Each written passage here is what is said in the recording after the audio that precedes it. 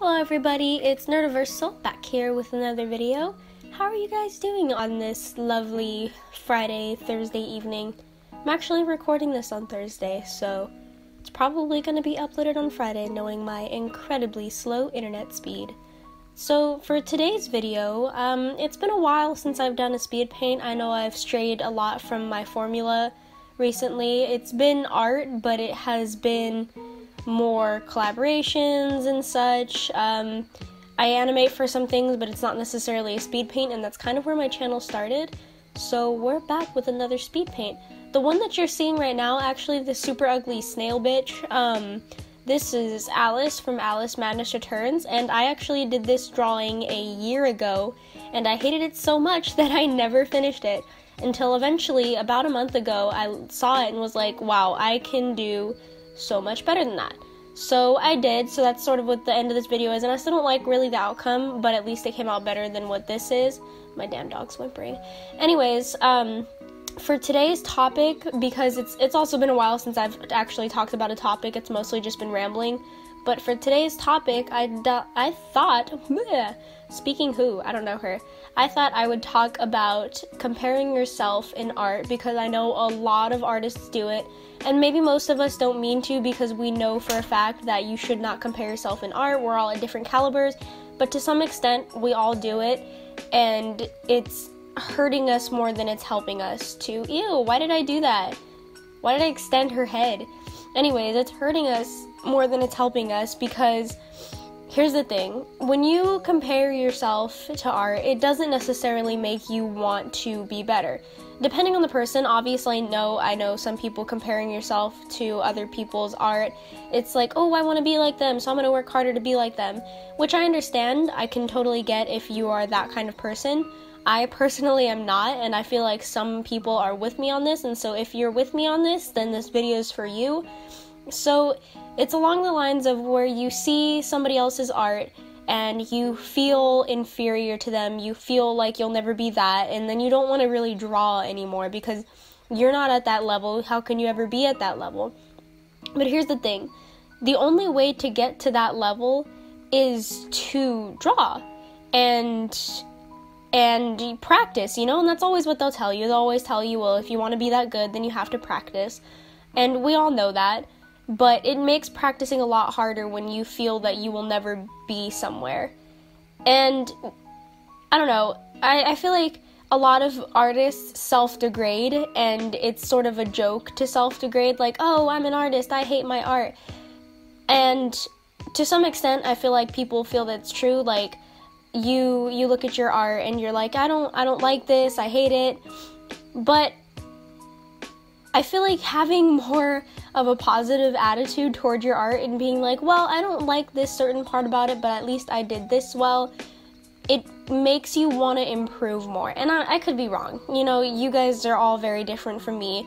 I have my own way of working and getting myself to do things. Sorry, I almost hiccuped. Ew, why did I do that too? Oh, honey, this year ago drawing, I know why I left it. It was a crap show.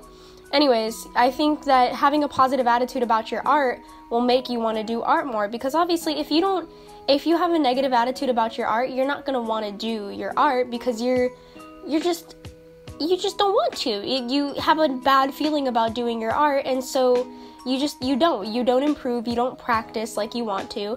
But if you have a positive view of your art, then you'll be like, fuck, maybe I should draw. I want to draw. I want to do something that looks nice and is pretty. And when you compare your art to a lot of people, it brings you down, man. It really sucks. Unless you have nerves of steel, it'll bring you down. I took an art class in senior year. It was an AP art class, and there were a lot of good artists in there, and I was in no way at the caliber that they were, especially with the mediums that, of course, they were familiar with. They knew what they're doing with. And I'm a digital artist, so I didn't do a whole lot of digital art, but they seemed to know what they were doing. But it's because they practice, it's because they put a lot of effort into it.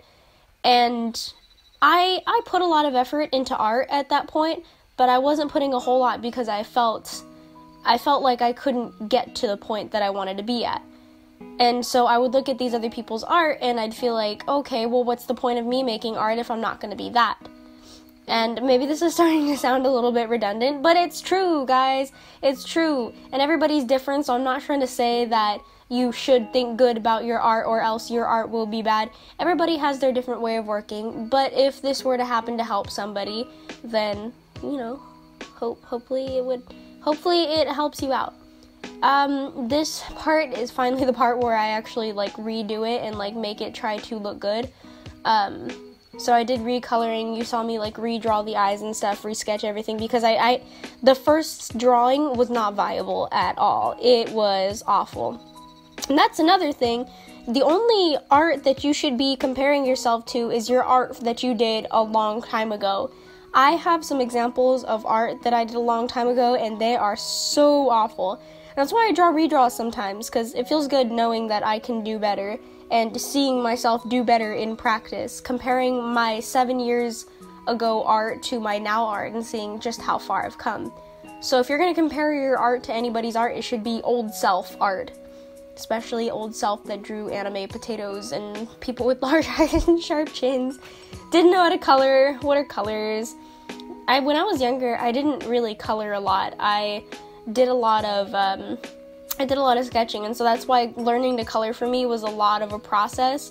And that's why when I would see other people's art, they'd be so well versed with colors, everything looked so beautiful put together, and I am in no way good at art at that level, but I've gotten better at learning to use my colors, and I'm not perfect with it, but it's a learning process, and I like the new things that I do where I learn how to use them. I take the little battles as they come, and sometimes I'll self-degrade myself on accident. It'll be like, damn, Lonnie, your art fucking sucks, but then you gotta just sit there and be like, hey, but at least you're way better than you used to be a few years ago.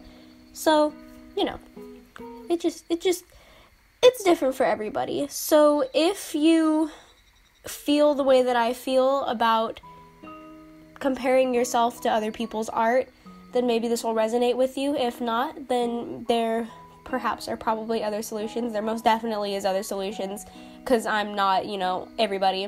Ooh, I actually did the eyeshadow. Okay, I thought I'd point that out. I've never been able to do her eyeshadow, but then I realized it was actually eyeshadow. But anyways, the video is coming to an end, guys, and I hope you guys enjoyed the speed paint. I hope you guys enjoyed my sort of amateur art rambling. Thank you guys for watching, and if you guys would like to see me draw something else, put it down in the comment section below. Thank you guys. Love you guys. Bye. Mwah.